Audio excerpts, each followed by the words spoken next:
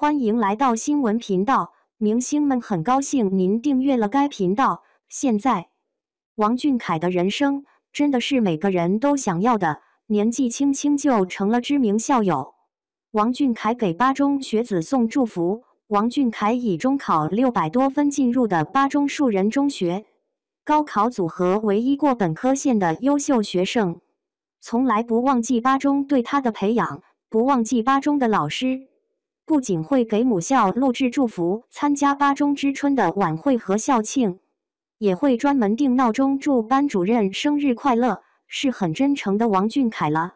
有网友说，王俊凯的人生真的是每个人都想要的，年纪轻轻就成了知名校友，说白了还是长得帅，爹妈给的基因太好了。王俊凯属于小时候和长大都保持住颜值的没长残的典型。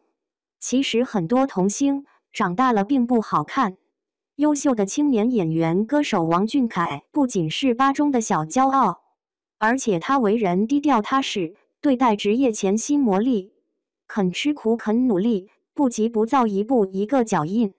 每一次的作品和舞台都带来质的飞跃，无论品行还是对职业的敬畏和成绩，都是新生代青年艺人的标杆。从断桥到万里归途，都获得了票房、演技双丰收。接下来更加期待电影《刺猬》和749局的精彩表演。每年如期而至的祝福视频，王俊凯遇到很多良师，难忘恩师情，桃李满天下也是八中的荣誉。毕业多年，如果不是这个视频，也快忘了高考100天倒计时。祝莘莘学子有志竟成，金秋送喜来，也祝喜欢的王俊凯万事胜意。